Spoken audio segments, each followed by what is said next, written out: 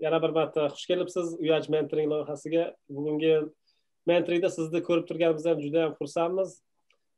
Bugun nasibsa vatandoshlarimiz hali shunaqacha eshitmagan, ya'ni o'sha men o'zim ham unchalik ma'lumotim yo'q. MIRAI loyihasi va Yaponiyada Almashinuvi, ya'ni 1 yillik Almashinuvi sistemasi, keyin magistratura.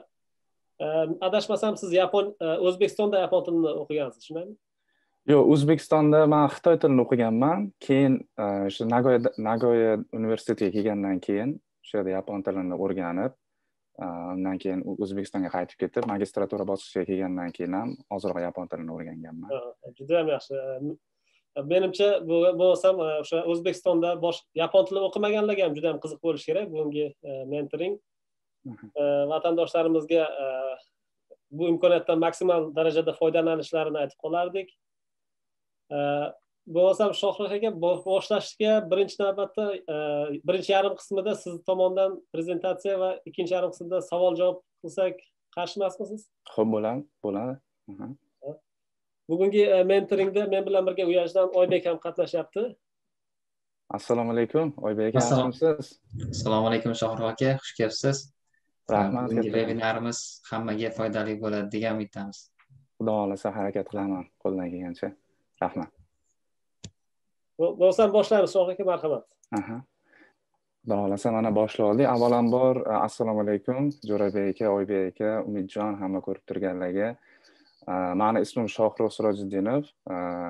O'sha Jurabek akam tepada aytib o'tdilar ozgina.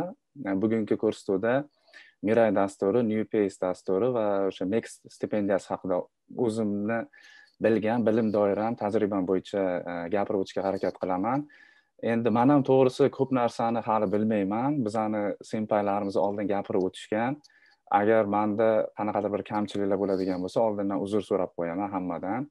Birinchi marta o'sha mentoring loyihasida qatnashdim, shuning uchun tajribam uncha katta emas. Yo'q desa ham bo'ladi. Shuning uchun kamchiliklar uchun oldindan uzr. Va yana bitta narsa aytib o'tmoqchi edim. Hozir launchda o'tiribman. Hozirroq kimdir kirib chiqqanda shovqin bo'lishi mumkin. Shuning uchun ham uzr so'rayman. Ruxsatingiz bilan Jurabek aka boshlasam, demak o'zimni ozroq bir ta'lim haqida gapirib o'tadigan bo'lsam, 2012-2018 yillarda Jahon iqtisodiyot va diplomatiya universitetining xalqaro munosabatlar fakultetida o'qiganman. O'sha 2018-2020 yillar davomida Ritsumekan Osiyo taraqqiyot universitetida magistraturada bosqichda o'qiganman. O'sha bakalavr davrida o'qib yurgan paytimda 2016-2017 yillarda Nagoya universitetida o'sha NUPACE degan dastur orqali 1 yil o'qib ketganman va undan oldin ilk marta o'sha Yaponiyaga kelishimga sababchi bo'lgan dastur bu MIRAI dasturi hisoblanadi. Yaponiya Tashqi ishlar vazirligi tomonidan tashkil etilgan dastur.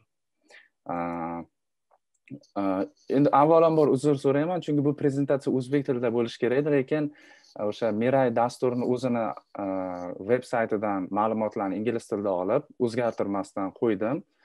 Lekin keyinchalik ma'lumotlar o'zbek tilida ham bor. Shuning uchun ikkita tilda bo'lgani uchun uzr so'rayman. Umuman hozir MIRAI dasturi haqida ozroq bir tushuncha berib o'taman.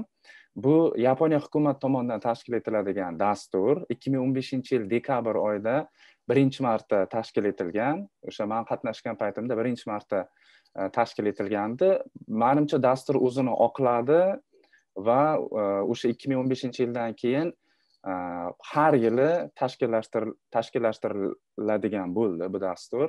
Bu dastur 150 nafar talabani o'z ichiga olgandi birinchi marta. Yevropa, Rossiya, Markaziy Osiyo va Kavkaz davlatlaridan 150 nafar siyosat, iqtisodiyot, xalqaro munosabatlar, Osiyo aloqalari, Yaponiyani o'rganadigan talabalar qatnashishi mumkin edi. Ya'ni ko'rishingiz mumkinki, har xil sohalardan talabalar olingan. Hozirgi kunda yangi kvota bo'yicha 165 ta talaba qabul qilinyapti ekan. Ya'ni ko'rishingiz mumkinki, o'sha talabalar soni o'sgan. Bu o'sha dastur davomida Global Competence Certificate degan bir o'quv modellari ham bor edi. Ya'ni bu programmani bir yaxshi tomonlaridan bittasi, siz 2 hafta davomida davomida o'rgangan narsalaringizni O'zbekistonga yoki har bir o'sha ishtirokchi o'zini davlatiga qaytib ketgandan keyin internetda onlayn davom ettirish imkoniyati ham mavjud edi va o'sha hamma modullarni muvaffaqiyatli tugatgandan keyin sertifikat beriladi har bitta talabaga. Bu sertifikat sizda CV'ingizda bir yaxshi CV'ingizga qo'shadigan bo'lsangiz, sizga yaxshi plyuslari bor. Bu dastur davomida nima qilinadi? 2 hafta davomida Yaponiyani katta-katta korporatsiyalariga tashrif buyurganmiz. Masalan, biz borgan davrimizda Rakutenga borganmiz.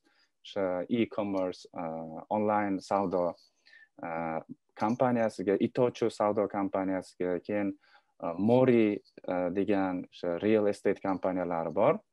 Shu kabi kompaniyalar va Yaponiya Tashqi ishlar vazirligi va Keio universitetida seminar, treninglar bo'ladi. Umuman Yaponiyani tarixi, madaniyati, iqtisodiyoti haqida foydali ma'lumotlar olish imkoniyati bo'ladi.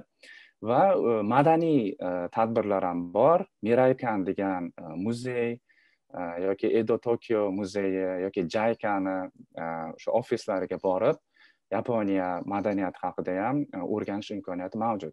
Va yana bir muhim jihati, bir yaxshi tomonlardan bittasi, Yaponiyadagi oilada 2 kun davomida o'sha homestay qilish, o'sha oilaga borib, oila bilan birga yashash imkoniyati ham mavjud edi.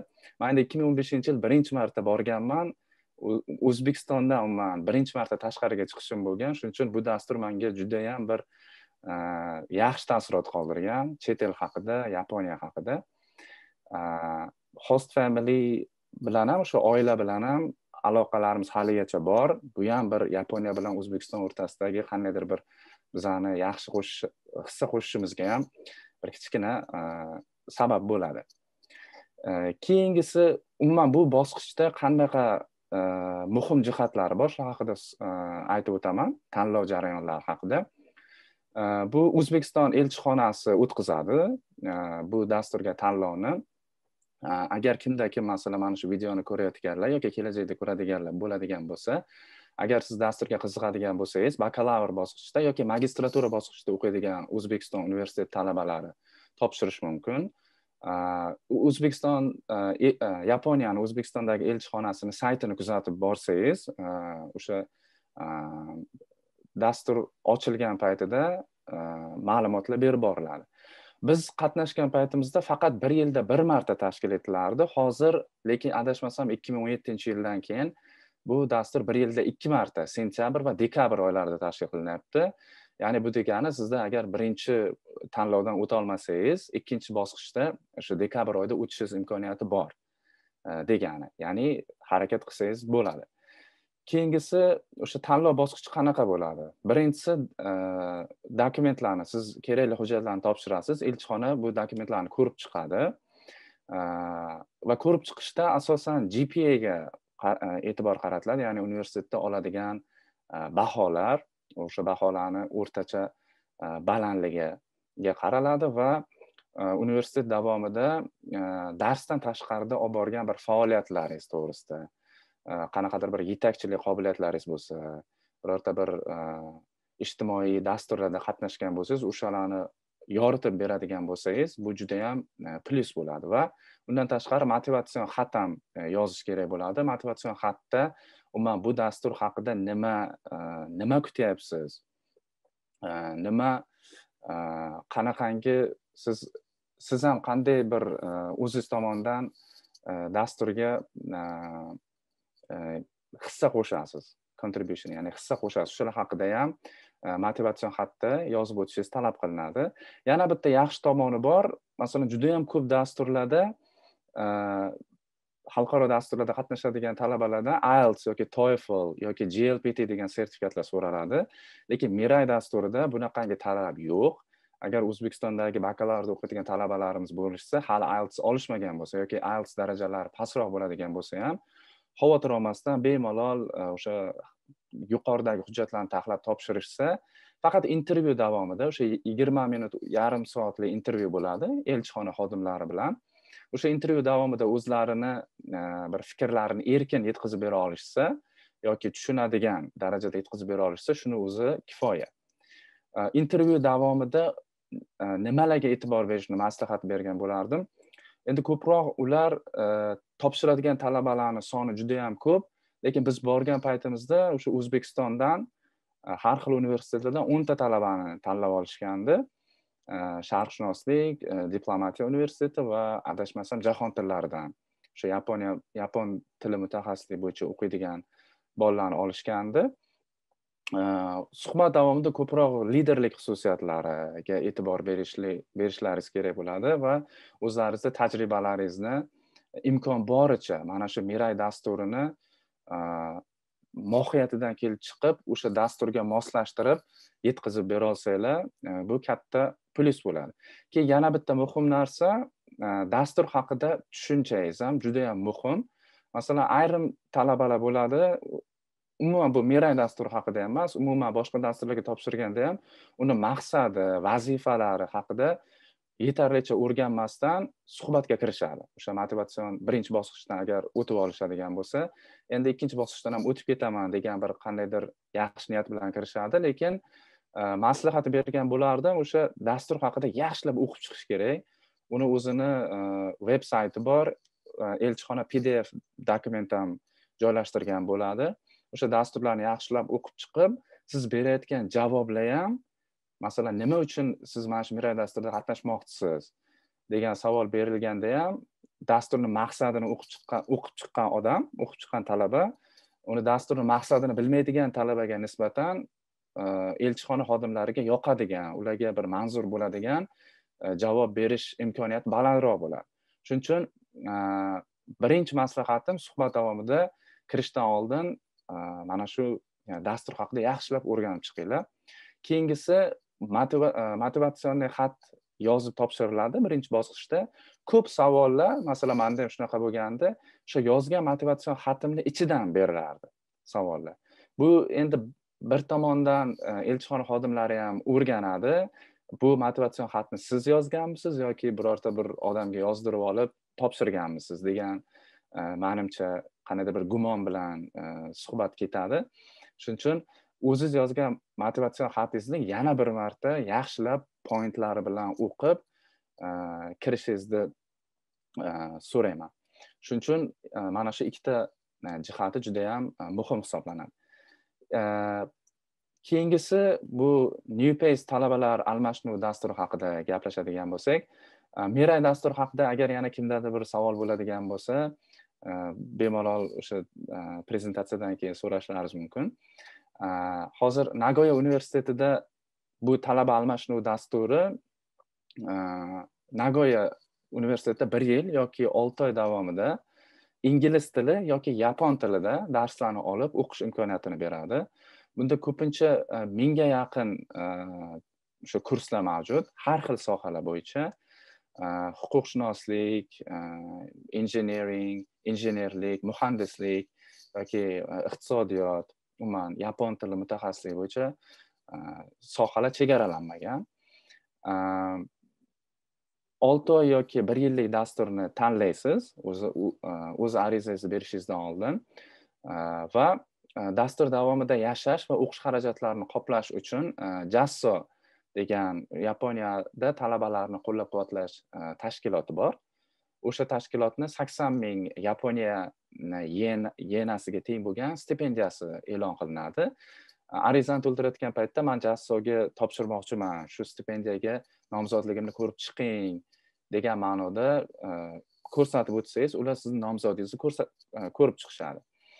Agar stipendiya yutib ololmasamchi degan savol ham bo'lishi mumkin.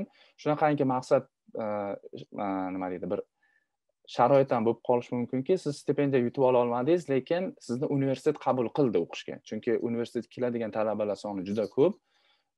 Competition, musobaqa bo'lgani uchun ayrimlarga stipendiya tegmay qoladi.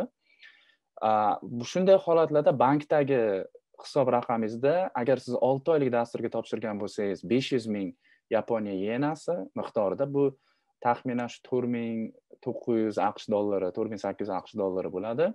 Yoki 1 yilga keladigan bo'lsangiz, 1 million Yaponiya yenasi, bu o'sha taxminan 10,000 AQSh dollariga teng miqdordagi bankdagi hisob raqamingizni ko'rsatishingiz kerak bo'ladi. Lekin men o'zimni masalan tajribamdan kelib chiqib aytaman, men o'sha JASSOni omadim kelib menga jasso berishgan.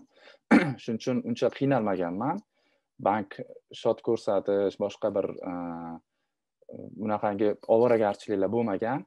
Ayrim talabalar lekin stipendiya yutib olmasdan ham mayli bankda shot ko'rsataman-da, Yaponiyaga kelib o'qib ketaman degan talabalar ham bo'lgan, lekin maslahat berardim, agar stipendiya chiqmasa, NUPACE ga kelmaslikni maslahat beraman. U sizdan xarajat qilib $5000 masalan O'zbekiston sharoitida baribir katta pul. Uydagilardan, ota-onadan ovora qilib olish. Agar masalan oilaviy imkoniyatga ham bog'liq, agar oiladagilaringizga masalan yukingiz tushadigan bo'lsa, Yaponiyaga kelib ishlab topib ketaman, shu pulni chiqarib ketaman degan talabalar ham bor, lekin 6 oy davomida bu $5000 pul topib ketish menimcha sal qiyin bo'ladi. Chunki dasturga kelganingizdan keyin o'qishingiz kerak, o'zini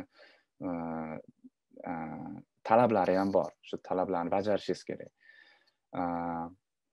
Va endi tanlov bosqichi haqida ham ozgina gapirib o'tadigan bo'lsak, bunda o'sha NUPACE web saytida yozib qo'yishibdi, GPA 3 darajada bo'lishi kerak. 4 shkalada olib qaraganda 3 darajada. Bu endi O'zbekistondagi universitetlarning bahosi bilan B baho bo'lishi kerak. Ya'ni ko'rib turibsizlar, unaqa bir baland baho so'ramaydi, faqat A yoki A+ emas, B.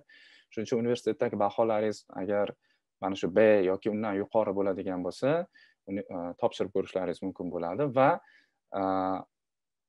o'sha dasturga topshirayotgan paytingizda yana bir muhim tomonlardan bittasi, ekstra mana shu darslardan tashqarida qanaqangi bir proyektlarda qatnashgansiz, loyihalarda qatnashgansiz, qanaqangi bir leadership, o'zingizda bir yetakchilik mahoratlaringiz bor. Shu universitetda o'qish davomida nimalarga qatnashgansiz, shular haqida ham o'zingizning motivatsion xatlaringizda ko'proq yoritib, urg'u berib o'tishingiz kerak bo'ladi. Men o'zimni masalan oddiy tajribamdan kelib aytadigan bo'lsam, diplomatiyada o'qib yurgan paytimizda biza Model United Nations degan bir konferensiyalar bo'lardi. Birlashgan Millatlar Tashkilotining modeli konferensiyasi. Shu model konferensiyalarda universitetda tashkil qilishga qatnashib va boshqa universitetlarda qatnashib yurganligim masalan menga yordam bergan.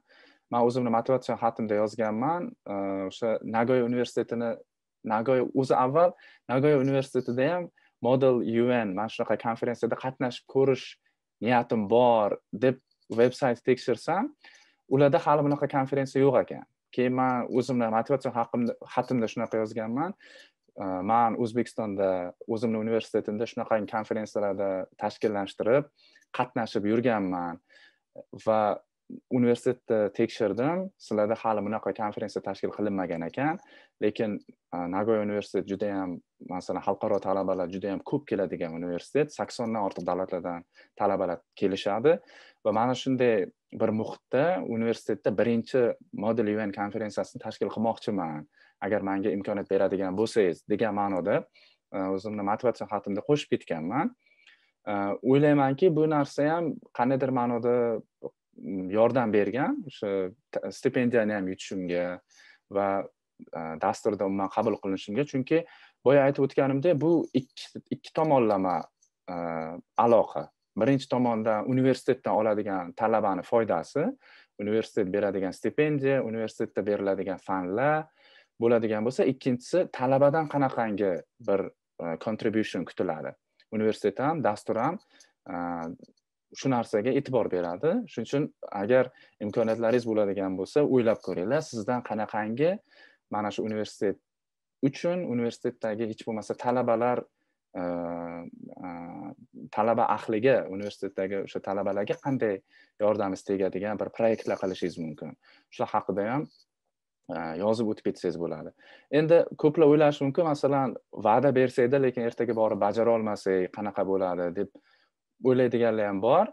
Endi imkon boricha yozish kerak va imkon boricha universitetga borgandan keyin shuni bergan va'dani bajarish kerak. Biz tashkil qilganmiz o'sha konferensiyani, haqiqatdan ham o'sha Nagoya universitetidagi birinchi MBN konferensiyasini o'zbekistonlik bir talaba ukamiz bor edi, Kamolxon degan, keyin boshqa yaponlar, boshqa talabalar bilan birgalikda, boshqa millat bolalari bilan tashkil qilganmiz yaxshi o'tgan va o'sha O'zbekiston haqidagi umuman bizani talabalarimiz haqida ham ularda bir yaxshi taassurot qolgan. Mana shu shunday ijtimoiy jihatdan ham faol degan bir ma'noda. Va keyingi yana bir narsa, muhim jihatlardan bittasi bu study plan deyiladi. Bu talaba almashinuvi dasturi bo'lgani uchun 6 oy yoki 1 yil davomida siz o'quv rejangizni yozib o'tishingiz kerak. Ya'ni qaysi fanlarni o'qimoqchisiz va asosan bu dasturdan qanday foyda olasiz bu fanlardan va bu sizni kelajakdagi o'sha qo'ygan maqsadlaringiz, rejalaringizga yetishishingiz uchun qanaqangi yordam beradi, o'shalar haqida qisqacha yozib o'tishingiz kerak bo'ladi. To'g'risida so'z o'zi ochig'ini aytadigan bo'lsam, unaqa ko'p so'z emas, qisqa, lekin imkon boricha maslahat bergan bo'lardim. Pamflet, o'sha universitet beradigan pamfletga kirib, fanlar ro'yxatini bir qarab ko'ring. O'zingizni mutaxassis, masalan, xalqaro munosabatlar bo'ladigan bo'lsa, xalqaro munosabatlar sohasi bo'yicha mana shunaqangi fanlar e'lon qilinadi siz borayotgan semestrda deb yozib qo'yilgan bo'ladi. U yerda professorlarni ismi sharifigacha va ularni o'tadigan darslarini kontent haqida ma'lumot bo'ladi. Shuning uchun agar erinmasdan mana shuni ham ochib ko'rib, masalan, men xalqaro munosabatlar bo'yicha o'qiyman, xalqaro munosabatlar bo'yicha masalan, Markaziy Osiyoni siyosatiga juda ham qiziqaman yoki Amerika Rossiya munosabatlariga qiziqaman. Masalan, professor masalan, Xoseda Amerika Rossiya munosabatlarini o'rganar ekan, mana shu o'qituvchini fanini olib, o'zimni qiziqishimga mos kelgani uchun shu fanni tanlamoqchiman degan ma'noda yozsangiz, siz yerda ko'rsatyapsizki, nafaqat masalan universitetdagi fanni, balki o'qituvchini ham kirib ko'rgansiz, tekshirib ko'rgansiz va o'sha o'qituvchini fanini, kontentini ham qarab ko'rgansiz. Uni Amerika Rossiya munosabatlarini o'rganayotganligini ham o'rganganligingizni ko'rsatyapsiz. Bu sizni qanday darajada jiddiy yondashganingizni, o'sha dasturga haqiqatdan siz munosib talaba ekanligingizni ko'rsatib beradi. Va keyingisi IELTS darajasi ham talab qilinadi. IELTS yoki TOEFL 6 yoki undan baland ball bo'lishi kerak. Yuqori ball qanchalik ko'p bo'lsa, sizda tanlanish imkoniyatingiz oshadi. Chunki biz eslayman, universitetda endi topshirayotgan paytda bitta men emas, bir fakultetimizni o'zidan, bizdan past kursda, tepada kursda hammamiz topshirganmiz. Lekin ikkitagina kishini tanlashganda, menimcha, chunki baholarimiz ham bir xil. Bitta universitetda o'qiymiz, bitta fakultetda o'qiymiz. Backgroundimiz bir xil. MUNlarda birga qatnashganmiz bolalar bilan. Masalan, men ulardan ortiq joyim yo ularning mendan kam joyi yo'q edi. Faqat menimcha IELTSda 0.5 ball balandroq bo'lgani uchun menda o'sha yordam berib, menimcha o'tib ketdim deb o'ylayman-da, tanlash paytida. Ya'ni ham aniq ular aytishmaydi-yu. Mana shundan xulosa qilib aytganmanki, agar IELTS ballaringiz balandroq bo'ladigan bo'lsa, tanlash imkoniyatlaringiz ehtimoli ham baland bo'ladi. Agar ingliz tili darajangiz past bo'ladigan bo'lsa, masalan, yapon tili o'qiydigan mutaxassislikdagi bolalar bo'ladigan bo'lsa, ko'plari N2 yoki N1 sertifikatlari olishgan bo'lsa, N2 sertifikatini ko'rsatsangiz ham bo'ladi. Universitet o'zini veb-saytida ham yozib qo'yibdi. O'sha agar ingliz tilida bo'lmasa, siz N2 bilan kelib, yapon tilidagi darslarda darslarni ham, masalan, o'zingizning mutaxassislikdagi darslaringizni yapon tilida o'qish imkoniyatlaringiz ham bo'ladi. Va keyingi talab qilinadigan narsa bu o'qituvchi professorlardan tavsiya xatlari bo'ladi. 3 ta tavsiya xat. Endi ochig'ini aytaman, tavsiya xatlarini o'zimiz yozganmiz biz. O'qituvchiga borib, mana shu dasturga topshiraman, bizga rekomendatsiya pismo bering deb so'raganmiz, lekin o'qituvchilarimiz menimcha unga vaqti yo'q. O'zing yozib kel, biz qo'l qo'yib beramiz deb aytishgan. Shuning uchun o'zlaringiz yozinglar tavsiya xatlarini. Yozganda ham masalan internetdan kirib juda ham ko'p rekomendatsiya pismolarni shablonlar bo'ladi. Ularni o'qib ko'ringlar, lekin copy paste qilib ism familiyani o'zgartirib bermanglar, chunki bu narsa plagiatga tekshirilgan paytida chiqib keladi. U nafaqat sizni, balki o'sha oladigan o'qituvchingizning nomiga ham zarar. Universitet Nagoya universiteti tekshirgan paytida o'qituvchini yoki bir universitetda uroviniga ham qanaqadir yomon ta'sir bo'ladi prestijiga ham. Shuning uchun imkon boricha o'qib ko'ringlar-da, o'zlaringizga moslashtirib, o'zlaringizni rezyumelaringizdagi yutuqlaringizni qo'shib yozinglar. Va eng masalan bu dasturda bir yaxshi pozitiv xususiyatlardan bittasi intervyu yo'q. Mana shu dokumentlarni hammasini to'ldirib, topshirib, study planlarini yozib bersanglar, intervyu bo'lmaydi. Topshirgan dokumentlaringizga qarab, hujjatlarga qarab tanlov o'tkaziladi. Bu hujjat topshirishni muddatlari o'sha mendagi bor pamflet bilan qaradim. Yil ozgina eski ekan, 2018-yil ekan, lekin har yili bir xil. 2021da ham, 22-yilda ham bu davr o'zgarmaydi. Masalan, ko'p talabalar sentyabrda borishadi. Sentyabrda borishingiz uchun 15-mart kuni masalan deadline, hujjatlarni topshirishingizni muddati, aprelda birinchi hujjatlarni tekshirib ko'rib javobini aytishadi. May oyida agar NUPACE dasturini o'sha screeningidan o'tadigan bo'lsangiz, keyin may oyida sizni o'zingizni mutaxassisligingiz bo'yicha topshirgan maktabingizga, fakultetingizga jo'natishadi sizni hujjatlaringizni va mayning oxirida uni javobi chiqadi. Fakultet professorlari ko'rib javob aytishadi va avgust oxirida sizga oxirgi javob chiqadi va kerakli bo'lgan hujjatlar jo'natiladi. Avgustning boshida, avgustning oxirida hali tepada aytib o'tganimdek, jassoni topshirgan stipendiyani rezultati chiqadi va sentyabr oxirida Nagoyaga kelishlaringiz mumkin bo'ladi. Xuddi shu dastur aprel oyida ham boshlanadi. Aprel oyida, oktyabrdan boshlanib, dekabr, yanvar, mart oylarida o'sha tepada aytib o'tgan jarayonlardan o'tiladi. Endi siz masalan dasturda yutdingiz, dasturga keldingiz 1 yil yoki 6 oy davomida. O'zimning tajribamdan kelib chiqib, mana shu dastur davomida nimalarga e'tibor berish kerak? Shu haqida ham ozgina bir maslahat berib o'taman. Imkonim boricha. Birinchisi bu, agar Yaponiyaga juda ham qiziqsangiz, Yaponiyada keyinchalik magistratura yoki PhD da o'qish niyati bo'ladigan bo'lsa, mana shu 1 yil yoki 6 oy davomida bu uchun baza yaratib ketish kerak. Masalan, nima qilish kerak? Graduate school NUPACE programmasini yaxshi tomoni shundaki, siz undergraduate darajada o'qisangiz ham, ya'ni bakalavr darajasi bilan kelgan bo'lsangiz ham, universitetga borganingizdan keyin Nagoya universitetidagi ham bakalavr, ham magistratura darslariga yozilish, ya'ni o'sha darslarni olish imkoniyati bo'ladi. Shuning uchun men faqat graduate schooldan fanlarga kirganman. O'sha magistraturada bosqichda o'qiydigan bolalar bilan o'tirib o'sha darslarni olganman. Mana shu narsani yaxshi tomoni nima? Graduate schoolda dars beradigan domlalar bilan bir gaplashish, ular bilan aloqa o'rnatish imkoniyati mavjud bo'ladi. Agar siz magistraturaga keladigan bo'lsangiz, bakalavr bosqichini bitirib, o'sha o'qituvchi bilan aloqa o'rnatib olganingizdan keyin, u o'qituvchiga universitetga qaytib ketishingizdan oldin, O'zbekistonga qaytib ketishingizdan oldin shu o'qituvchi bilan gaplashing. Unga ayting, men endi bir отношенияni o'rnatib olib, yaqinroq bo'lib olganingizdan keyin, ular juda ham ochiq insonlar, ular yaxshi ko'rishadi. Agar men haqiqatan sizni sohangizga qiziqaman va mana shu soha bo'yicha magistratura, keyinchalik PhD da o'qimoqchiman deb gaplashadigan bo'lsangiz, ular xursand bo'lishadi va yana bir maslahat bergan bo'lardim.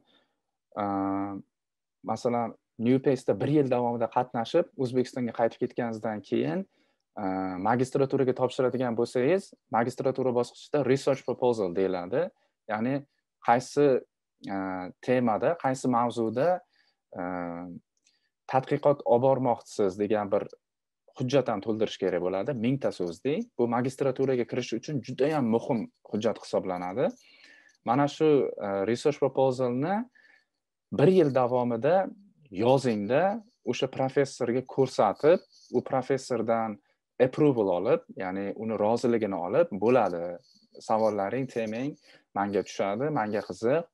Agar magistraturaga topshiradigan bo'lsang, mana shu research proposaling bilan men seni qabul qilaman degan bir uni roziligini olib ketsangiz, keyin o'sha magistraturaga topshirayotgan paytingizda Nagoya universitetiga bu siz 90% ishni hal qilgan bilan barobar bo'ladi. Chunki magistraturaga kirishda IELTS yoki bir bakalavr davrida olgan baholar bular ham qandaydir ma'noda rol o'ynaydi, lekin eng katta rol o'ynaydigan narsa bu o'sha sizning tadqiqot rejangiz va professor bormi sizni o'sha tadqiqotingizni qabul qiladigan.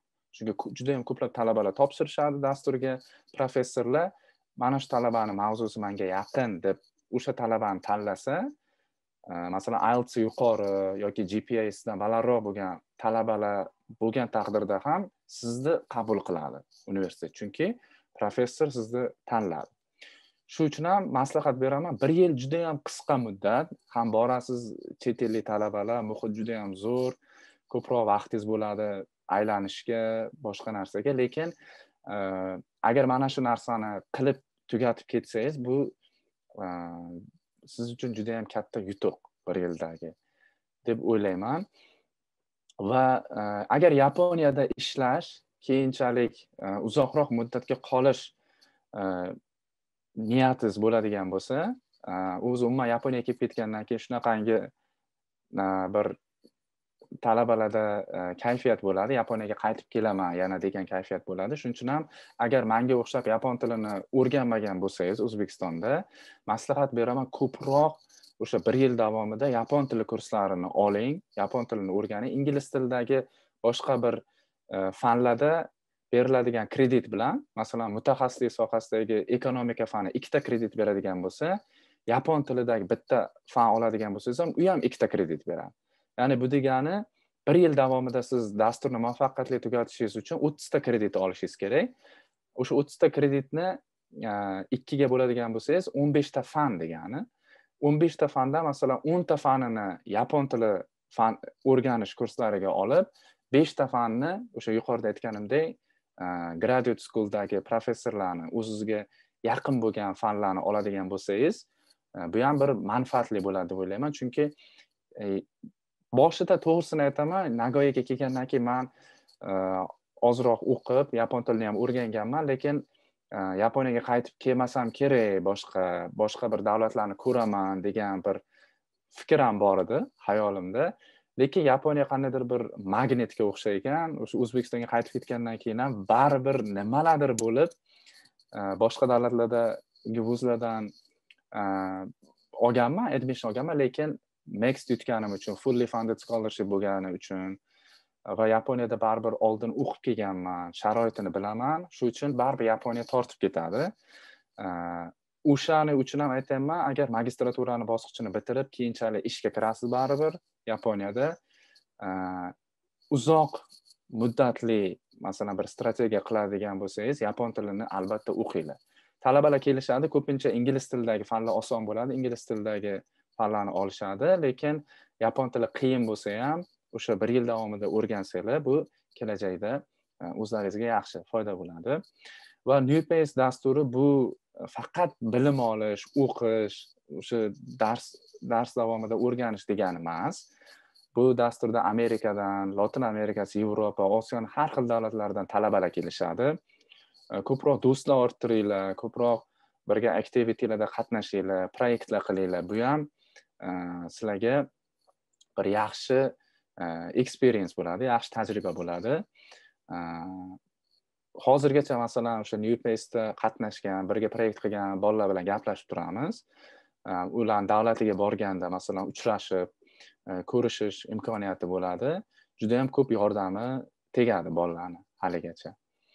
Va vaqtimiz ham tez o'tib ketyapti. Shunga tez-tez gapirishga harakat qilaman. Keyingisi MEXT stipendiyasi haqida gapirib o'tadigan bo'lsa, endi bizdan oldingi chiqqan akalarimiz ham juda ham ko'p gapirishgan MEXT stipendiyasi haqida. Shuning uchun men o'yladim, bugun bir qanaqangi bir yangilik ma'lumot bersam bo'ladi deb o'yladim va o'zimni haqiqatdan bir tajribamdan kelib chiqib gapiraman MEXT haqida.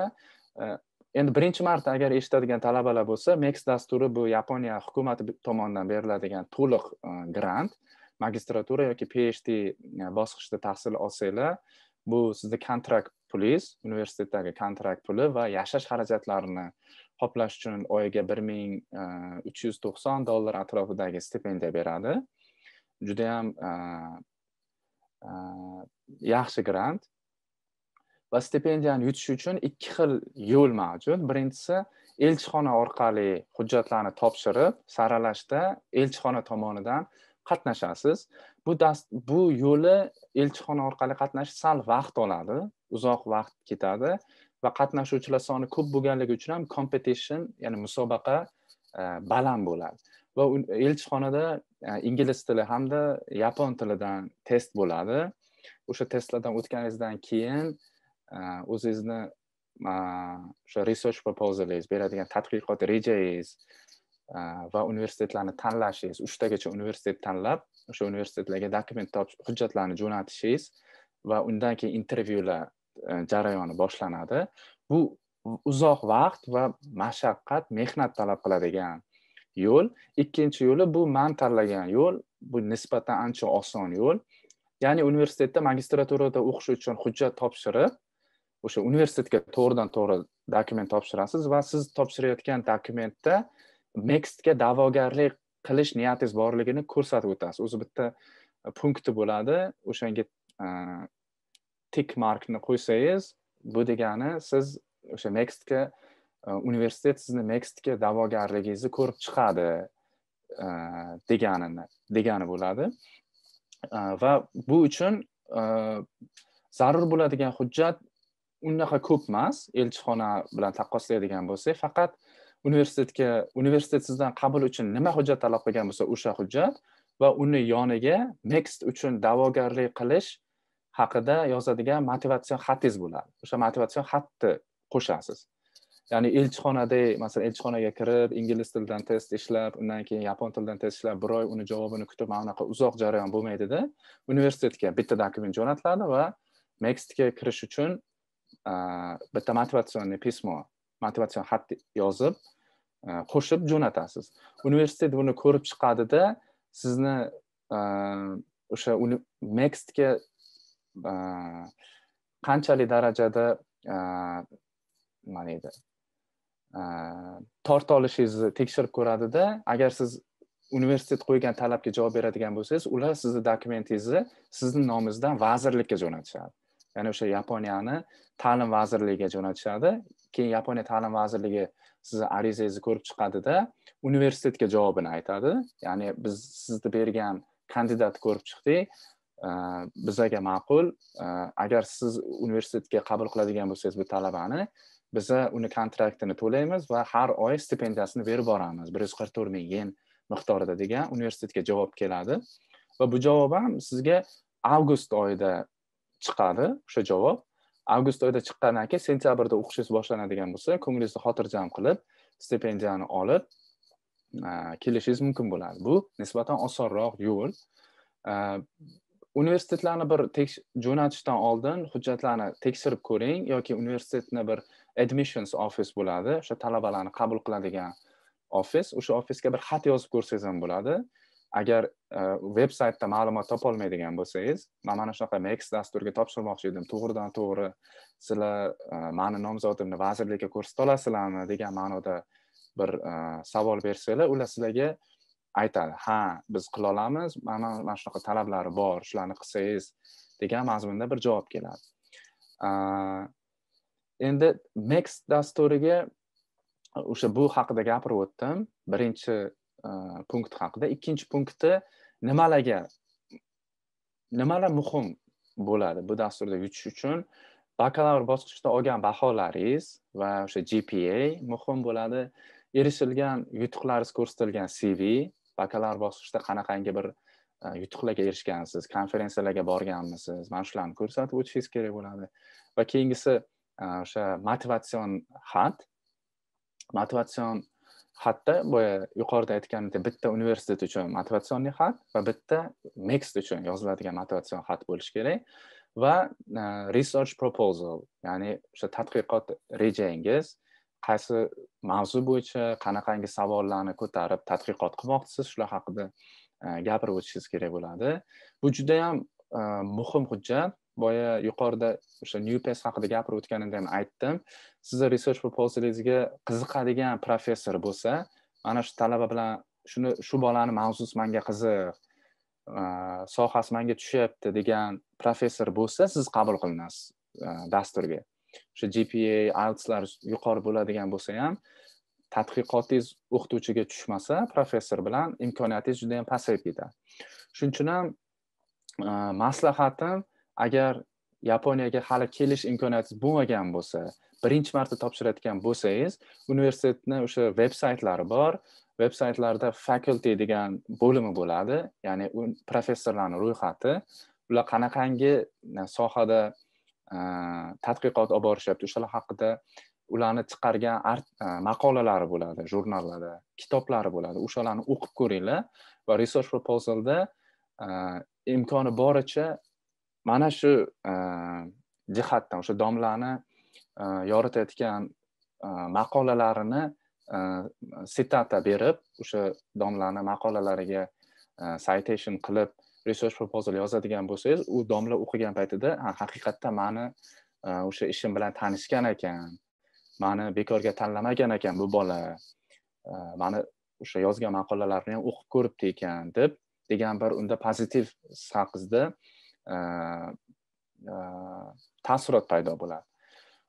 Va yana bitta narsani aytib o'tmoqchi edim. Bu shaxsan men o'zimni tajribamda bo'lgan. Masalan, siz diplomatiya universitetini deylik, xalqaro munosabatlar sohasi bo'yicha bakalavrda o'qiyapsiz, lekin magistraturaga borayotgan paytingizda siz boshqa sohada o'qimoqchisiz. Biznes sohasida yoki ekonomika sohasida yoki yozadigan tadqiqotingizni bir moliya sohasida qilmoqchisiz, lekin sizda bakalavringiz international relations bo'lgani uchun, o'sha xalqaro munosabatlar bo'lgani uchun magistraturaga topshirganingizda ham ko'proq желательно o'sha xalqaro munosabatlar bo'yicha topshirishadi ko'plar, chunki unda yutish imkoniyati ko'proq bo'ladi. Men bakalavrda mana shu temani o'rganganman, diplom ishimni masalan Markaziy Osiyoda xavfsizlik bo'yicha yozganman, magistratura bosqichida ham mana shu Markaziy Osiyodagi xavfsizlik masalalarida Yaponiya va Xitoyning o'rni mavzusida yozmoqchiman degan masalan, mana shunaqa ma'noda ko'pincha bakalavr bilan magistraturani bog'lab taklif kiritishadi. Men o'zim ham endi xalqaro munosabatlar ham qiziq edi, lekin boshqa bir narsa o'rgansam ekan degan bir niyat bilan bo'lganman, lekin qo'rqqanman, agar bir moliya sohasi yoki ekonomika bo'yicha research proposal kiritadigan bo'lsam, meni tanlamaydi, chunki bakalavdasan, xalqaro munosabatlar o'qigansan, magistraturaga nima uchun endi umuman bir boshqa sohani o'qimoqchisan degan ma'noda ularda savol bo'lmasin degan deb qo'rqqanman, lekin bitta yo'li bor ekan. Haqiqatdan masalan o'zimni bakalavda o'qigan xalqaro munosabatlar sohasi bo'yicha research proposal yozganman, universitet meni qabul qilgan. Universitetga borgandan keyin shu narsani bildimki, talabalar o'sha birinchi kirgan semestrini yanvargacha bo'lgan paytida, masalan sentyabrda siz o'qish boshlasangiz, yanvargacha bo'lgan paytda fakultetingizni o'zgartirish imkoniyati mavjud. Ya'ni siz o'sha yerda har xil seminarlarga kirib ko'rasizda, umuman sizni hozir o'rganayotgan sohangizdan boshqa soha bo'lsa ham, finansdagi seminarga kirib, o'sha o'qituvchi bilan gaplashib, uni seminarda o'tirib, o'qituvchi ham sizni masalan mavzuyingizni yangi moliya sohasida birorta bir tanlagan mavzuyingizni o'qituvchiga aytsangiz, u ha bo'ladi, mayli, men seni qabul qilaman, moliya bo'yicha yozsang ham mana shu temada deb sizga approval bersa, roziligini bersa, shu bir ariza to'ldirib, keyin ichkarida universitetga qabul qilib olganingizdan keyin fakultetni o'zgartirib, moliya sohasida yoki bir boshqa o'zingiz qiziqqan sohada research yozsangiz bo'lar ekan. Mana shu narsani sizlarga aytib o'tmoqchi edim. Agar qanaqangi bir talabalar bo'ladigan bo'lsa, mavzuyingizni o'zgartirib, umuman sohani o'zgartirmoqchi bo'lsangiz, universitetga kirgandan keyin, kirishdan oldin qilsangiz sal qiyin bo'ladi, chunki boya yuqorida aytganimdek, tushuntirib berish kerak bo'ladi ularga, nima uchun siz sohani o'zgartirdingiz. Bu menimcha sal qiyin, ularda shubha ham uyg'otish mumkin. Shuning uchun agar kimgadir shunaqangi bir menda bo'lgan vaziyat bilan bir xil vaziyat bo'ladigan bo'lsa, universitetga kiring, o'zingizni bakalavrdagi bosqichdagi mavzungiz bilan bir xil mavzu tanlang. Kirib olganingizdan keyin birinchi semestrda o'zgartirish imkoniyat mavjud bo'ladi. Endi желательно o'zgartirmagan ma'qul, chunki siz bitta sohada kiraman, mana shu sohada o'qiyman deb research proposal bergansiz, lekin bu talabaning huquqi, talabada shunaqa huquq mavjud va siz mana shu huquqdan foydalanishingiz mumkin. Endi IELTS sertifikat ko'proq yuqori sertifikat talab qilinadi. 7,5 darajasi olsanglar IELTSda bu kirish MEXT stipendiyasini yutish imkoniyatlaringiz ko'proq bo'ladi va o'sha tavsiya xatlari ham kerak bo'ladi, rekomendatsion pismo. Ularni ham o'qituvchilaringizdan olib 2-3 marta tekshirib, o'sha grammatik xatolari, ingliz tilida yozilgan bo'lsa, ishlatilgan jumlalarga e'tibor qilib jo'natishlaringiz kerak bo'ladi. Mana shu menda bor hozirgacha bo'lgan ma'lumotlar. Sal ko'p gapirib yubordim, 50 minut bo'lib ketibdi. Agar birorta bir kimdadir savol bo'ladigan bo'lsa, savollaringizni so'rashlaringiz mumkin. E'tiborlaringiz uchun kattakon rahmat. Kattakon rahmat Shoxrux aka, juda ham ma'lumotga boy mentoring bo'ldi. Men o'zim hozir sizni eshitib turib, o'zim ham hayron qolyapman. Tekinga shunchalik kerakli bo'lgan ma'lumotlarni olish mumkinligiga.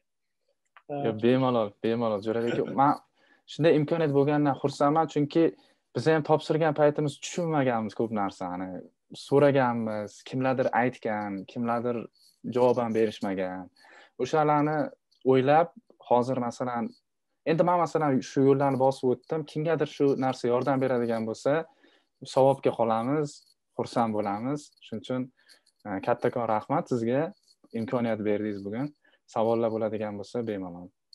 Sizga kattakon rahmat. Avvalambor haqiqatdan ham menimcha bugungi mentoringni o'sha o'sib kelayotgan yoshlarimiz ko'rishi juda ham kerak deb o'ylayman. Ayniqsa hozirda O'zbekistonda bo'lgan, maktabda o'qiyotgan bo'ladimi, kollejda o'qiyotgan kishi ko'rsa, juda ham o'zini kelajagiga yoki o'sha Yaponiyaga qiziqadigan kishi ko'rsa agar foydasi tegar ekan. Men o'zim ham qariydi shu ma'lumotlarni o'sha yoshlik vaqtimda eshitsam edi deb hozir o'ylab turibman.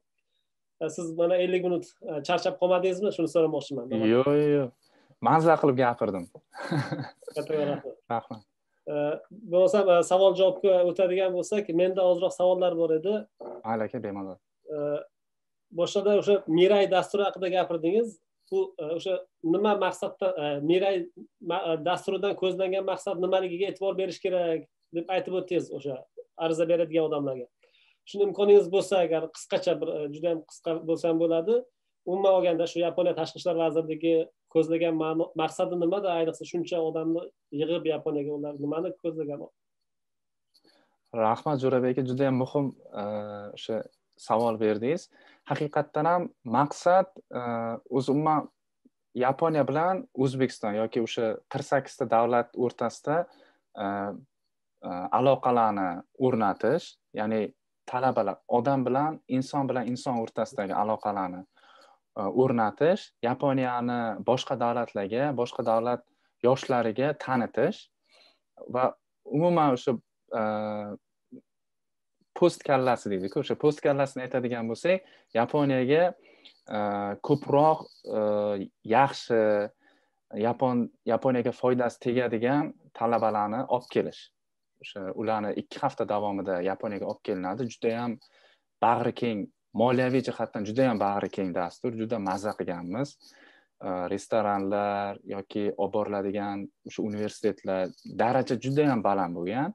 Masalan, O'zbekistondan chetga chiqmagan talaba bo'ladigan bo'lsa yoki boshqa bir davlatlarga borib hali Yaponiyaga bormagan talabalar bo'ladigan bo'lsa ham, даже Yevropaliklar ham aytgan, dastur juda ham zo'r bo'ldi, juda grandiozna deydi-ku, o'shanaqa katta dastur bo'lgan. Maqsad shu, asosan Yaponiya haqida yoshlarda iliq taassurot qoldirish, o'sha soft power deymiz-ku, o'sha soft powerni kuchaytirish asosiy maqsad. Va Yaponiyaga migratsiyani ham menimcha kuchaytirish mo'ljallangan bo'lsa kerak. Hozir Yaponiyada bilasiz, demografik krizis ketyapti. ko'proq tashqaridan yaxshi ishlaydigan yosh kadrlarni olishga qarab ketilyapti. Yaponiyaning siyosati, migratsionniy o'sha siyosati menimcha shunga asosan qaratilgan dastur. Rahmat, tushunarli. Demak, ikkinchi savolga o'tmoqchi edim. NUPACE dasturi haqida. Bu NUPACE ga ariza berish uchun siz elchixonadan emas, o'sha universitetga to'g'ridan-to'g'ri aloqa chiqish kerak deb to'g'ri tushunyapmanmi? Ya'ni Nagoyaga siz to'g'ridan-to'g'ri ariza bergansiz. Ha, to'g'ri aka, to'ppa-to'g'ri o'sha elchixonaning umuman aloqasi yo'q NUPACE da. To'g'ridan-to'g'ri universitetga ariza topshiriladi. NUPACE Nagoya universitetiga. Faqat bitta tomonini e'tiborga olishlari kerak bo'ladi. Nagoya universiteti bilan O'zbekistondagi universitetni shartnomasi bo'lishi kerak. Talabalar Almashinuvini tasdiqlaydigan bir shartnomasi bo'lishi kerak. Partnership agreement deyiladi. O'zbekistonda adashmasam diplomatiya, yuridik universiteti, sharqshunoslik universiteti va o'sha jahon tillarida ham bo'lishi kerak. Lekin men nimagadir jahon tillarida ham bor. Topshirgan bolalarni bilaman. Samarqand davlat chet tillar universitetining yapon tili fakultetida ham menimcha shunaqangi shartnoma bo'lishi mumkin. To'liq universitetlarni bilmayman ro'yxatini, lekin qiziqqan talabalar bo'lsa, kirib veb-saytdan kirib yoki o'zlarining universitetlarining xalqaro bo'limlari bor. Xalqaro bo'limlarda qaysi universitetlar bilan shartnomalar borligi yozib o'tilgan bo'ladi. O'shalarni tekshirib ko'rishsa bo'ladi. Rahmat. Shoxrux aka, shu o'rinda bir aytib o'tish kerak. O'sha Yaponiyaga kelmoqchi bo'lgan yoshlarimiz ko'pincha nech pul Yaponiyaga bersam agar yuborasiz degan savollar ko'p berishadi. Hozir sizni karyerangizda eshitib turib 3 marta adashmasam Yaponiyaga hammasida tekin menimcha kelgansiz. Shu narsaga siz mana erishdingizda. Shu O'zbekistonni 35 million aholimiz ichida juda ham kam qismiga kirasiz deb o'ylayman. Shu sizni mana shu narsaga olib kelgan avvalambor nima deb o'ylaysiz? O'sha maktab vaqtida, keyin kollej, litsey vaqtida nimaga e'tibor bergansiz ko'proq? Shu haqida aytib bera olasizmi? Endi aka, rahmat, yaxshi iliq so'zlarni aytdingiz. Bunaqa talabalar bor. Men o'zimning senpaylarim ham bor. Ularni ham bunday talabalar ko'p. Lekin o'zimdan masalan nima qanday qilib degan bir savol bo'ladigan bo'lsa, avvalambor mehnat deb aytaman, chunki ko'proq mehnat qilish kerak, mehnat qilishdan qochmaslik kerak. Universitet davomida ham endi o'zimning tajribamdan kelib chiqib aytadigan bo'lsam, faqat masalan universitetdagi fanlarni o'qish bilan chegaralanib qolmaganman. Ko'proq harakat qilganman. Mana shu scholarshiplar, eslayman, bakalavrda o'qib yurgan paytim darsdan keyin chiqardik, kutubxonaga borilardi. Kutubxonada Bepul internet bor edi, kompyuterda. O'sha yerda o'tirib, har xil programmalarni qidirib o'tirardim. O'sha masalan Yaponiyani yoki boshqa bir davlatlarga topshiriladigan programmalarga konferensiyalar bor edi. O'sha hammasiga hujjat topshirib, hammasiga qatnashishga harakat qilganman. Ko'proq CVni to'ldirishga harakat qilganman. Va bundan tashqari darsdan keyin har xil proyektlarda ham qatnashib, o'sha proyektlarni tashkillashtirishga ham ko'proq harakat qilganman. O'sha diplomatiyada o'qib yurgan paytimizda ham bizning MUN konferensiyalarimiz bo'lardi. O'sha MUN konferensiyalarda qatnashib yoki bir moderatorlik qilib, o'sha joyda ham tajribalar olib, ularni CVga qo'yib, CVni to'ldirib, boyitib borganman. Endi hozir mana xuddi siz aytib o'tganingizdek, bitta erishilgan masalan muvaffaqiyat ikkinchisiga asos bo'ladi. MIRAIdan yutganman, MIRAIdan yutib kelgandan keyin yana qidirganman. Yaponiyaga qaytib borsam qanaqa dasturlar bor ekan deb qidirganimda NUPACE bilib qolganman. Keyin NUPACE ga hujjat topshirayotgan paytimda birinchi o'sha abzasda gap hali ham eslayman, o'sha MIRAI dasturida yutganligim haqida boshlaganman. Qanchalik undan foyda olganligim, shu 2 hafta davomida qayerlarga borganligim, Keio universitetidagi leksiyalar, Yaponiya tashqi ishlar vazirligidagi trening, seminarlarni o'shalar haqida gapirib boshlaganman. Bu masalan Yaponiyaga hali kelmagan masalan talaba bilan bu experience ko'rsatadigan bo'lsangiz, qabul qiladigan odamda o'sha admissions office'dagi odamda oldin tajribasi olgan odam ko'proq unga pozitiv bir taassurot beradi. Shuning uchun ham aytmoqchi bo'lganim, bakalavr bosqichda ayniqsa o'qiydigan talabalarga birinchi kursda kirganingizda faqat universitet fanlari bilan chegaralanib qolmanglar. Chunki siz bilmaydigan narsa juda ham ko'p. 24 soat agar o'sha birorta bir darsni kitobini o'qisangiz ham, siz baribir o'sha soha bo'yicha 100% mutaxassis bo'la olmaysiz. Lekin bu degani o'qish kerak degani emas, balans qilinglar. Fanlarni ham o'qib qo'yish kerak joyida. Seminarlarda yaxshi javob berish kerak. Darsdan chiqqandan keyin kutubxonada o'tirib, masalan, 2 soat shu fanni o'qiladigan bo'lsa, qolganiga bir qanaqadir proyektlarda qatnashish kerak. Borib o'sha yerda bir tajriba orttirish kerak. Va u ham ko'p bolalar ham bo'ladi, masalan, faqat proyektlarda yurmasdan ko'proq o'sha yerda bir leadership experience olishga, qanaqadir bir responsibility olib, birorta bir narsaga mas'uliyat olib, o'shani natijani erishib, keyin o'sha natijani CV-ga qo'yishsa, bu katta bir plus bo'ladi deb o'ylayman, o'sha tanlov jarayonida ham. Juda ham yaxshi maslahat. O'sha oddiygina borib kelish, ya'ni ko'plar o'sha boradi, keladi universitetga, shu bilan tugatadi. Siz aytasiz, hamma qilgan ishni qilmaslik kerak. Ya'ni o'sha o'zidan biron narsa qilish kerak-da, demak odam. Shunday aka. Farq bo'lish kerak boshqalardan. Farq bo'lish kerak. Imkon boricha bir harakat qilish kerak. Qolibga tushib qolmasdan, hamma qator emas, ko'proq aktiv bo'lgan yaxshi baribir. Rahmat. Oybek, marhamat. Shoxrux aka, avvalambor siz bilan tanishganimdan xursandman. Bugungi vebinarimiz juda ham foydali bo'lyapti, nasib qilsa. Shu uzoqni ko'zlab, oldindan yaxshi reja tuzib, Yaponiyaga kelgan ekansiz. Menimcha bu tavsiyalar faqat shu dasturlarga topshirayotganlarga emas, umumiy universitetga topshiradiganlarga ham foydali bo'lishiga ishonaman. Menimcha shu yaxshi strategiya tuzish bo'yicha yaxshi master class bo'ldi. Bermoqchi bo'lgan savolim NUPACE dastur bo'yicha. Ya'ni aytib o'tdingiz, NUPACE dasturiga O'zbekistondagi barcha universitet yoki institutlar talabalar topshira olmaydi. Faqat belgilangan universitet talabalari. Shu savolim mutaxassislik yo'nalishlar bo'yicha edi.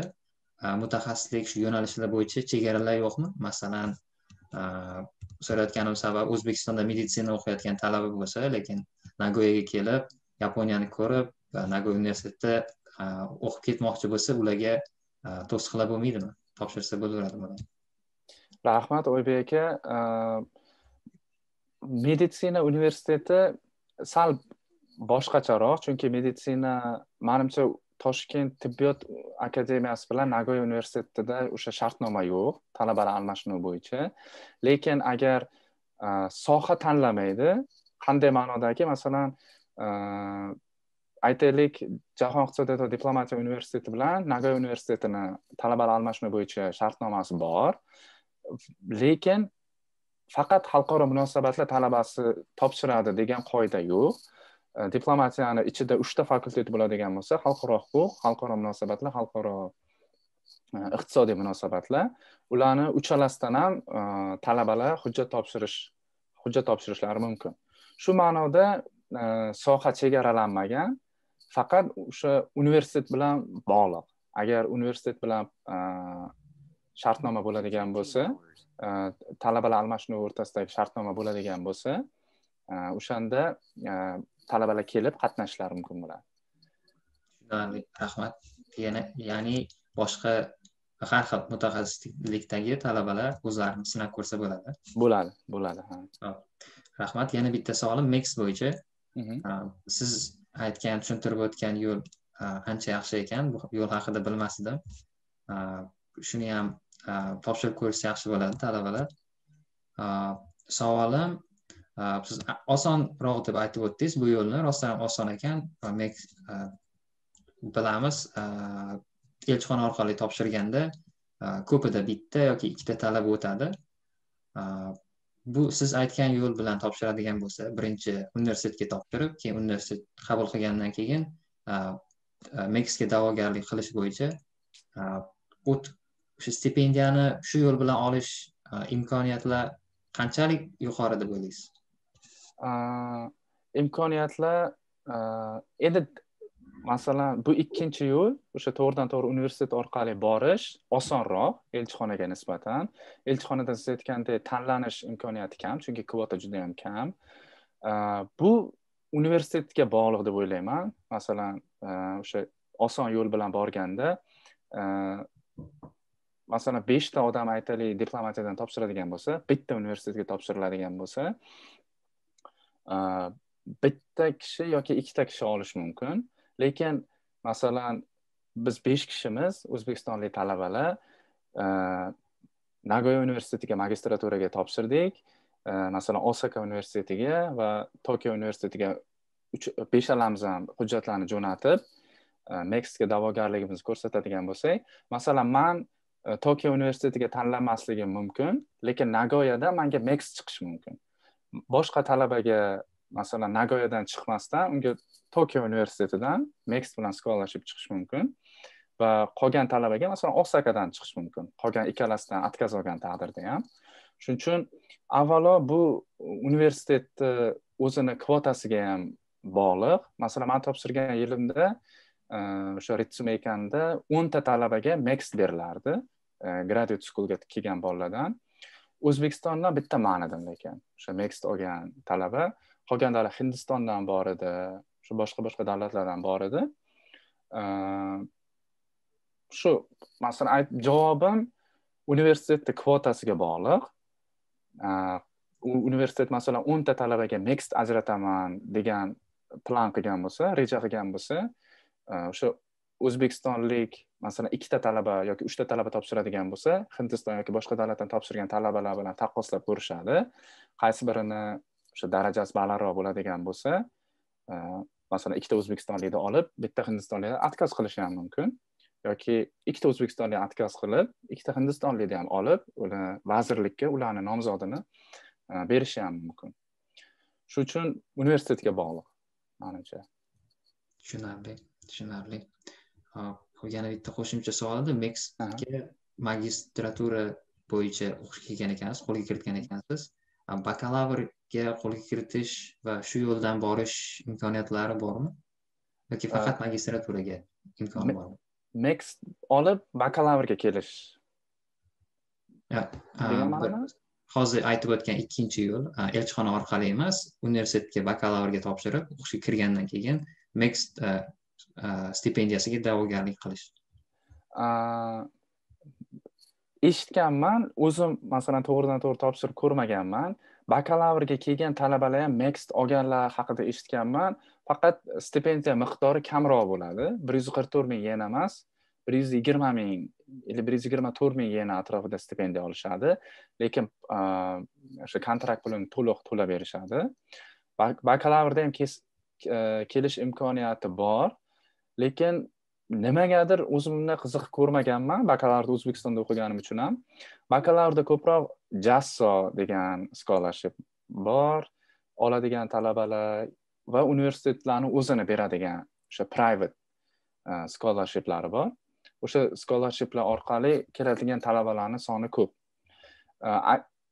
Boradigan agar birorta bir talaba O'zbekistondan mana shu bakalavr bosqichiga MEXT yutib ketaman deydigan bo'lishsa ham, universitetda veb-saytiga kirib ko'rishlari kerak bo'ladi.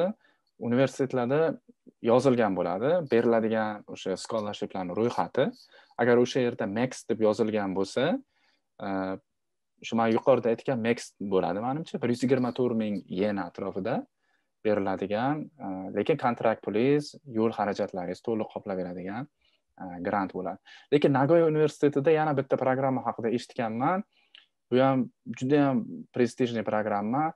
Young Leaders Development Program, adashmasam, o'sha yosh liderlarni rivojlantirish programmasi. Buni stipendiyasi juda ham baland, 200 ming yen stipendiya olishadi. Adashmasam, uzr. Bu magistratura bosqichida ekan. Bakalavr bosqichida emas, magistratura bosqichida 2+3 degan programma. 2 yil magistratura o'qiysiz, 3 yil PhD o'qiysiz, lekin har oy hech qanaqa xarajat qilmasdan 200,000 yena stipendiya olasiz. Bu Yaponiya sharoitida juda katta summa. MEXTdan ham ko'proq moliyaviy yordam berishadi. Rahmat Shoxrux aka, tushundim. Magistraturada o'qiyotganlar ham topshirib ko'rsa bo'ladi. Magistratura va PhD bosqichida ham topshirsa bo'ladi. Xo'p, rahmat. Bemalol. Shoxrux aka, bizlarda Facebookda kuzatib borganlardan savol kelibdi. MIRAI loyihasiga faqat talabalar ariza bera oladimi degan savol kelyapti. MIRAI bosqichiga faqat talabalar, bakalavr va magistratura bosqichidagi talabalar ariza bera olishadi. Rahmat. Keyin bitta narsani so'ramoqchi edim sizdan. O'sha siz NUPACE Nagoyada o'qib ketdingiz, undan keyin Ritsumekanga magistraturaga kelibsiz. Mana shu yana qaytib Nagoyaga kelmaganligingizni sababi bormi? Keyin o'sha Nagoyaga kelib o'qib, yaxshi bilgan universitetingiz, yaxshi taniydigan professorlar bo'lishiga qaramasdan boshqa universitet tanlab, u yerda qanday qilib kirishga muvaffaq bo'ldingiz? Ya'ni aloqasi bo'lmagan bo'lsa kerak unchalik to'g'ridan to'g'ri. Bu ham bir qiziq voqealardan bittasi, istoriyalardan bittasi. To'g'risini aytsam, Ritsumeka mani listimda birinchi list bo'lmagan. Todayga kirmoqchi bo'lganman. Tokio universitetiga kirmoqchi bo'lganman. Tokio universiteti Nagoyada o'qib yurgan paytimda NUPACEda o'qib, shu o'qishim tugab qaytib ketishimdan oldin даже bir yaxshi niyat qilib Tokio universitetiga borib, o'sha admission officega kirib, men magistraturaga kelmoqchiman, dokument topshirmoqchiman deb pamfletlarni olib ketganman. Topshirganman Tokio universitetiga. Applicationim yaxshi ketgan. Hamma bosqichlardan o'tganman. Birinchi bosqichdan ham o'tib, suhbatdan o'tib, o'sha fevral oyida oxirgi o'sha qabul qilingan talabalarni ro'yxati chiqishi kerak bo'lgandi.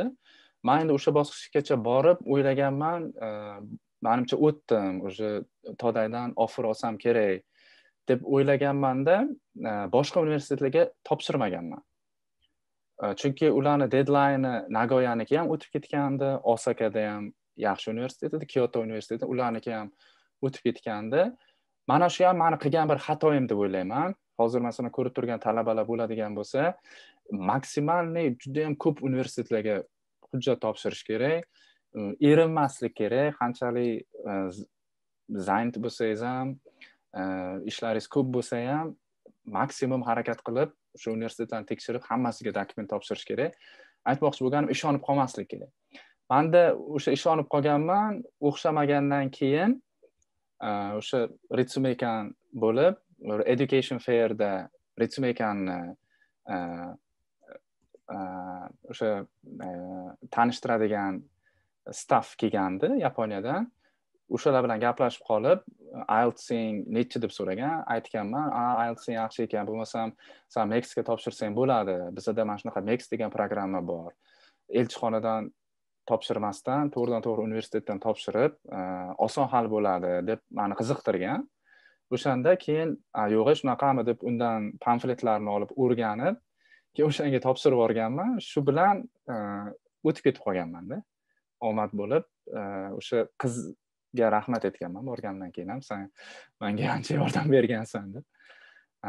Shunday ma'noda topshirganman. Keyin boshqa universitetga siz aytgandek Nagoyaga qaytib borish imkoniyatim ko'p edi, chunki Nagoyada kanadalik professor bor edi, yaxshi bo'lib olgandek. Keyin yana bir yapon professor bor edi, ular bilan yaxshi bo'lib olgandim, lekin endi men boshqa universitetga boraman deb niyat qilib Nagoyaga topshirmaganman. Nagoyaga topshirsam ancha oson bo'lardi. Boya prezentatsiyada aytganimdek, o'qituvchilar bilan gaplashib, aniq qilib kelgandim. Lekin siz aytgandek bilmagan universitetimga, Ritsumekanga kirishga nima yordam berdi desangiz, endi Nagoyan deadline o'tib ketgandan keyin men o'sha o'qituvchilarga yozganman. Shunaqa Tokioga topshirgandim, kutgandim, javobi chiqmadi. Ular Tokioga ham menga rekomendatsion pismo yozib bergandi. O'sha Nagoyan universiteti kanadalik professorim, keyin o'sha NUPACE yuritadigan bir kurator ayol bor edi. O'sha qilgan Nagoyada qilgan konferensiyalarimiz, shularning hammasini bilardi opa. Bu opa ham menga Todayga reference letterlar yozib bergandi, tavsiya xatlarini. keyin o'xshamagandan keyin MEXT olmoqchi bo'lib resumekamga ularga qaytadan yozganman. Todayagi bo'lmadi, o'xshamadi. Endi men shu universitetda topshirmoqchiman, yana bir marta yozib bera olasizlarmi deganman. Ular o'sha rekomendatsion pismolarni MEXTga berishgan. Shu bilan o'tib ketganman. Shular ham katta yordam bergan. Juda ham qiziq, rahmat. Vaqtimiz ozroq o'tib qoldi. Yana bir narsani so'rashga ruxsat bering. Mayli aka deyman. Yaxshi kompaniyada faoliyat yurityapsiz. O'sha moliya yo'nalishi bo'yicha. Menimcha sizni eshitib turgan vatandoshlarimizga juda ham qiziq bo'lishi kerak. Mana shu siz karyerani o'qidingiz, Yaponiyaga, O'zbekistonda o'qidingiz va yaxshi bir ishga kirgansiz hozir. Shu haqida ham ozroq aytib bersangiz, qanday qilib kompaniyaga kirdingiz, jarayoni va o'sha hozir olib borayotgan ishlaringiz, nima ish bilan shug'ullanyapsiz? Bu kompaniyaga kirishim to'g'risi oson bo'lmadi, ochig'ini aytadigan bo'lsam. Ham biz 2020-yil sentyabrda universitet tugatdik. Aynan bilasiz, Yaponiyada shu katsido 1 yil oldin qilinadi. Biz o'sha job hunting qilayotgan paytimizda, ish qidirayotgan paytimizda koronavirus kelib qoldi, lockdown bo'lib qoldi, kompaniyalar o'sha iqtisodiy jihatdan ham ahvoli yomonlashib, yangi talabalarni olish kvotasini kamaytirdi, ayrimlari umuman bu yilda olishmadi. Va universitetda tashkil qilinadigan o'sha karyera forumlar bo'lardi. Har xil kompaniyalardan kelib, Tokiodan, Osakadan o'sha universitetda o'zida suhbat qilib, intervyu qilib, bolalarni tanlab olishardi. Lekin biz men bitirayotgan yilda bu narsa bo'lmadi. Men o'zim mana shu narsaga umid qilib turdim. Shu talabalar kelsa, kompaniyalar kelsa, universitetda juda ham ko'p kompaniyalar keladi. Yaponiyada bilasiz, iqtisodi juda katta. Shunga umid qilib turgandim, lekin bunaqa bo'lmadi. Umuman koronavirus pandemiya butun Yaponiyaga ta'sir qildi va meni ishga kirish prosesim ham qiyinlashib ketdi. Sal kechikdi desa ham bo'ladi. O'sha vizam tugashiga 3 hafta qolganda men o'zi o'ylaganman, bo'ldi endi o'sha O'zbekistonga qaytib ketaman deb biletlarni qidirib turgan paytimda shu 3 haftada olganman. O'sha kompaniyadan taklif olganman. Undan oldin topshirgan kompaniyalarim ham, lekin o'sha endi menda shunaqangi bir hissiyot bo'lganki, topshirsang ham eng yaxshi kompaniyaga topshir. Ham senpaylar bilan ham gaplashganmiz, ular aytgan, kichkina kompaniya emas, bir katta kompaniyaga topshir. Ertaga o'sha yerda ishlaganingdan keyin boshqa kompaniyaga o'tadigan bo'lsang, avval ishlagan kompaniyangga juda e'tibor berishadi Yaponiyada deb aytishgan. Shuning uchun kichkina kompaniyalarga uncha topshirmaganman-da, ko'proq o'sha SMBC yoki shunga o'xshagan banklarga topshirganman. Intervyulardan o'tganman, 4 tagacha intervyudan o'tib, bo'ldi, o'sha offer oldim, naytay oldim deb o'ylagan joyimda javob chiqqan, yo'q, olmadik degan javob ham chiqqan. Shu qiyin vaziyatlar bo'lib, hozirgi topshirgan kompaniyamdan intervyulardan o'tib, o'sha yerda naytay olishga nima deydi? Shunaqa muvaffaqiyat bo'ldi. Jarayon juda ham qiziq, juda ham mashaqqatli, juda ham ko'p failurlar bo'ldi. Ayniqsa o'sha 4 tagacha intervyudan o'tib, o'zim xohlagan katta bankdan ishonib umid qilib qolganingizda отказ kelgan paytida ham sal depressiya demayman-da, motivatsiyani o'lishi, boshqa kompaniyalarga topshirishga bo'lgan bir ishtiyoqni so'nishlari ham bo'ldi.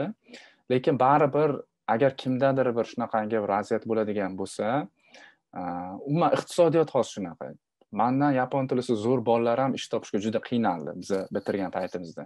Chunki haqiqatan o'sha ish bozorida taklif juda ham kamayib ketdi. Shuning uchun hozir ham shunaqangi jarayon deb o'ylayman. Masalan, apreldan yangi ish boshlanadi Yaponiyada. Agar birorta bir o'zbek talabalarimiz ko'rib turishgan bo'lsa, ish topolmayotgan bo'lsanglar, tushkunlikka tushmanglar, harakat qilinglar. Baribir mana Xudoy ham meni tepadan qarab turibdi, mehnatlari zoyaga ketmaydi. Men O'zbekistonga bo'ldi, endi qaytaman. Shuncha mehnatim bekor ketdi deb turgan joyimda yaxshi kompaniyadan o'zim xohlagan sohadan va o'zim xohlagan o'sha pozitionda, kasbda menga taklif chiqdi. Shuning uchun bir pozitiv nastroy bilan davom etishsa, Xudo xohlasa qiyinchiliklardan yengib o'tib, yaxshi davrlar keladi. Never give up degan so'zni menimcha ushlash kerak. Never give up. Juda zo'r. Gap yo'q sizga. Shu apreldan ishni boshlagansizmi? Yo'q, men fevraldan boshladim. Endi fevraldan men o'zi ishni boshlashimdan oldin litsenziya olishim kerak edi. Chunki bilasiz, moliya sohasi stock marketda ko'proq klientlarning puli bilan ishlanadi. Yaponiyada ham, masalan, Amerikada ham, boshqa davlatlarda ham stock marketda ko'proq manipulyatsiyalar bo'ladi. Kompaniyalar, broker kompaniyalar bu odamlarni pulini olib, o'sha boshqa narsalarga investitsiya qilib, bankrot qilgan joylari ham ko'p ekan. Men o'zim ham bilmasdim. O'sha kompaniyaga kirganimdan keyin aytishdi, birinchi qo'yiladigan talab o'sha sen o'qib litsenziyani olishing kerak deb aytishdi. Fevral oyida 1 oy litsenziyaga imtihonga tayyorlandim. O'sha imtihondan o'tib, litsenziyani olganimdan keyin o'sha mart oyidan boshladim ishni. Mart oyidan hozir ishlayapman. 1 oy bo'ldi, mana to'liq. Juda ham yaxshi. O'sha ishga kirish jarayoni haqida yana bitta mentoring qilsak arzir ekan, bo'lmasam. Xudo xolasa, bolalarga agar foydali bo'ladigan bo'lsa, manfaatli bo'lsa, qilamiz biror kun. Rahmat. Shoxrux aka, bugun mana 1,5 soat qarib siz bilan suhbat qildik. Men o'zim ham o'rganadigan narsalar juda ham ko'p bo'ldi, vatandoshlarimizga ham juda foydali bo'ldi deb o'ylayman. Suhbatimizni yakunlashdan oldin sizga o'sha sizda eshitib turgan vatandoshlarimizga, Yaponiyadagi, O'zbekistondagi, butun dunyodagi o'zbekistonlik vatandoshlarimizga oxirgi shu mesej deydimi, so'zingizni yetkazsangiz, marhamat. Rahmat. Hammaga avvalambor rahmat kattakon. Jurabek aka, sizga rahmat. To'g'risi o'zimda bir shunaqa mentoringni ko'p ko'rib boraman, hammasini, lekin o'zimda ham niyat bo'lgan, niyat emas, bir orzu bo'lgan, men ham chiqib mana shu mentoringda bir gapirsam degan. Siz yozganingizda juda ham xursand bo'lganman, lekin endi ko'p senpaylar gapirishgani uchun bizda hali tajriba uncha ko'p emas deb qanaqa bo'larkin deb o'yladim. Lekin rahmat kattakon taklif qilganingiz uchun. Juda ham xursand bo'ldim. E'tiboringiz uchun, birortaga yordam bo'ladigan bo'lsa, mana shu ma'lumotlar yana ham xursand bo'laman. Agar kimdadir yana bir qanaqangi savollar bo'ladigan bo'lsa, mana shu dasturlar bo'yicha o'sha Facebookdan yozsanglar bo'ladi. Qo'ldan kelgancha javob beraman. Hammaga mesajim shu: harakat qilinglar, yaxshi katta maqsadlarni qo'yinglar. Qiyin bo'ladi, failurlarga ham, o'sha yiqilishlarga tayyor turinglar. Harakat qilaversanglar, Xudo xolasa hamma narsaga erishsa bo'ladi. Bu dunyoda erishib bo'lmaydigan narsani o'zi yo'q. Xudo xolasa hammasi bo'ladi. Kattakon rahmat sizga. Bundan keyingi ishlaringizga omad tilaymiz. Mana shu o'zingiz niyat qilgan maqsadlarga albatta erishing. Vatanimizga xizmat qilish sizga nasib qilsin kelajakda. Sizga o'xshagan yoshlar, sizga o'xshagan shu do'stlarimiz ko'paysin. Kattakon rahmat sizga bugun. Rahmat kattakon Jurabek aka. Sog' bo'linglar. Oybek aka, rahmat sizga ham, sog' bo'ling. Rahmat Shoxrux aka, tashrifingiz uchun rahmat. Xo'p, rahmat. Sog' bo'linglar. Xo'p.